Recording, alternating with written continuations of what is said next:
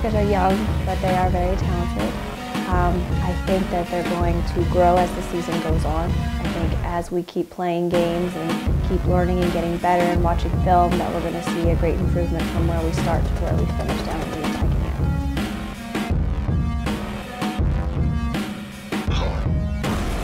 I expect to see a growth in consistency.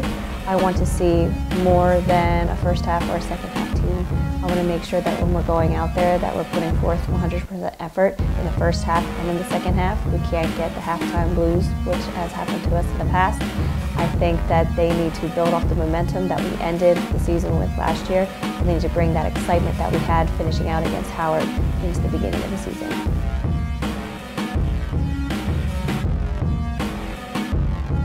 I think they have a lot of room to grow.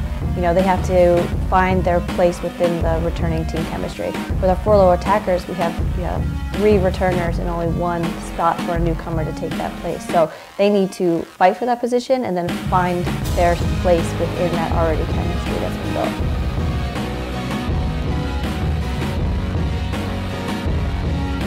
I would definitely say that Nicole, McCombs, and Kayla Yurkanin are going to make a big jump.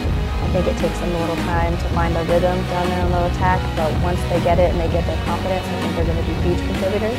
I think Iman is going to show big growth as well, and not just from an attacking position, but in her versatility on the field. I can see her moving through midfield and potentially down defense just because of all the hard work she's put in over the summer and then also in winter break.